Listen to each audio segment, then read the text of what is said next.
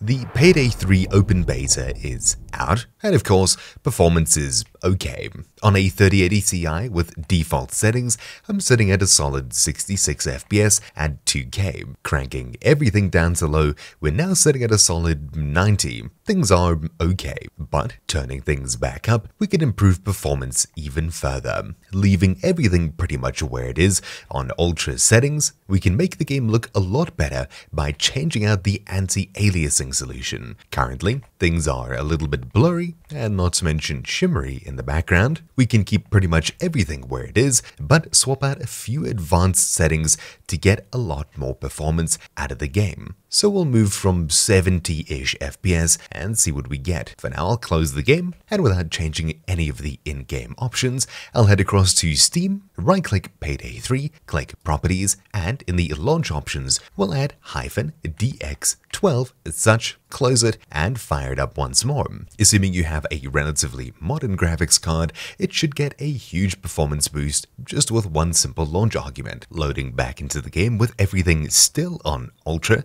as you can see here, we should already notice an FPS boost that is pretty noticeable, especially on lower-end newer systems. We've now moved up to 84-ish FPS, but there should generally be an improvement using DirectX 12 over DirectX 11. You can see this confirmed in the overlay. In green at the very top, it says D3D12. Previously, I'm pretty sure it was D3D11. But we can push the game even further and fix some of the odd issues with anti-aliasing. Some people are complaining about it being a bit blurry, and in the distance, you can see there's quite a bit of shimmer over in these far objects. Let's currently quit. Oh wow, we actually reached 90 now that everything moved in.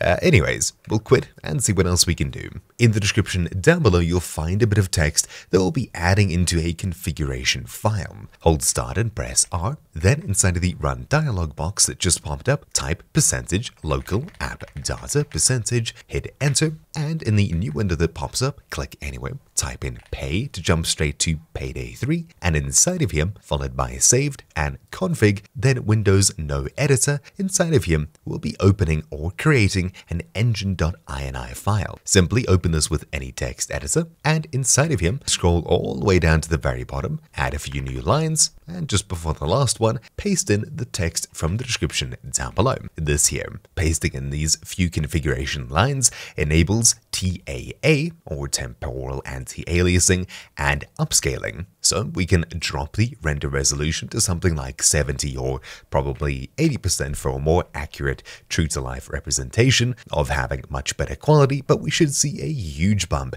in performance. On top of this, these last three options here are your preference. First of all, Tonemapper.Quality. By enabling this, we disable the vignette around your screen. That's the darker edges and corners, but if you happen to like that effect, just leave out this line entirely. Also, the SceneColorFringeQuality. By disabling this, we're disabling Chromatic Aberration. That's where there's a red and blue split around objects and things like that. It is pretty popular, especially in the Unreal Engine, but if you're not a huge fan of that effect, here's where we can disable it. Once again, you can remove it. Finally, SSR is Screen Space Reflections. We can disable this for a pretty big-ish boost in performance, but we'll see when we get in-game. I'll save this file and minimize this, and we'll fire back into the game once more. And there we are back in-game. Things are still loading in, but you can see we're sitting at 150-ish FPS. In the actual game, it drops to 90.